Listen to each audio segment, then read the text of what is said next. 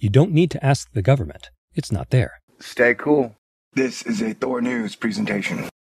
Hey, if you don't shut up, I shall fireball your face. Thor News presents... Stay cool. Hit the button, baby. Hit the button, baby. Welcome to Thor's Sinkhole de Mayo. It's a fiesta. Welcome to Super Sinkhole City, baby. We have a sinkhole problem. That's right. We've got a sinkhole that caused a building collapse at Watergate in Washington. We've got sinkholes in Main Street, New York. We had a sinkhole at a Corvette museum in Kentucky. We had a sinkhole at a football field in Austin. Sinkholes are draining the Dead Sea, and an adorable miniature horse was rescued from an adorable miniature sinkhole. Sinkholes have gotten so popular, sinkhole sex is now a fetish. And technically, 30% of Florida is a sinkhole. Man, this sinkhole stinks. This sinkhole story stinks, bro. Alright, the main reason I covered this story is because when doing my due diligence, checking out the news, I saw that some places had reported that the structural collapse at the famed Watergate building was caused by a sinkhole, which is what was first reported. Washington, D.C.'s Fire and Emergency Medical Services Department responded to a structural collapse at the Watergate complex Friday morning. Early reports indicate that the collapse was caused by a possible sinkhole opening, though D.C. Fire and EMS said the collapse was caused by construction. Construction? And I was like, wait, dude, you must not understand. Because construction actually builds things. Things like sinkholes tear down constructions. You know what I'm saying? They swallow houses, streets, homes, and cars.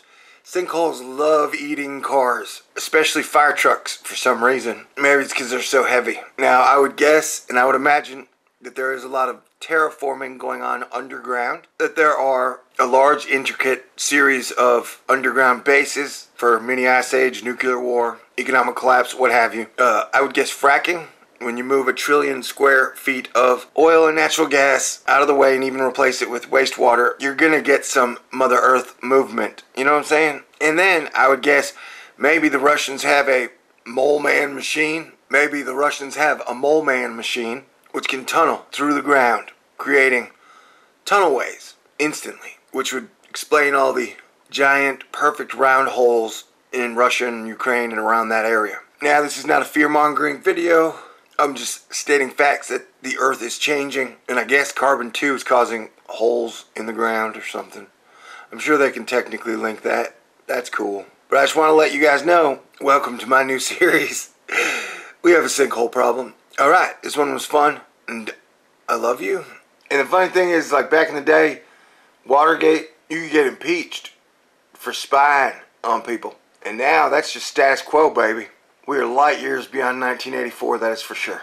Sinkholes make Corvettes look like Matchbox cars. And lest anyone misunderstand, the Watergate sinkhole is from earlier this week, and it really got so little coverage, I just wanted to cover it. And most of these sinkholes are from earlier this year, last year, or years previous to that. So yes, we do have a sinkhole problem, but it is part of a much larger infrastructure and no overall plan for anything amongst the public. Okay, now if you really want doom, the methane-filled sinkhole in Louisiana is about as real and as doomy as it gets.